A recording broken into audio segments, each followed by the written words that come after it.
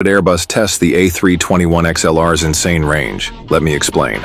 Before the A321 XLR could carry passengers, it had to prove it could go the distance. So in 2023, Airbus loaded the jet with test equipment and added test dummies to simulate humans and flew a full endurance flight. They simulated a long-haul flight by keeping the aircraft in the air for over 13 hours. To put that into perspective, that's nearly the distance of Paris to Los Angeles on a single-aisle jet. But this wasn't just about range. Engineers monitored fuel consumption, cabin systems, engine temperatures, and flight controls the entire time. The XLR is designed to fly up to 8,700 kilometers, the longest of any narrow body ever built. And to do that, it carries an extra rear center fuel tank and a higher max takeoff weight. Pilots also performed high-altitude checks and diversion scenarios during the flight. Everything had to perform flawlessly to meet certification standards, and it did, which means the A321 XLR could soon replace wide bodies on flights for low-cost airline in the future.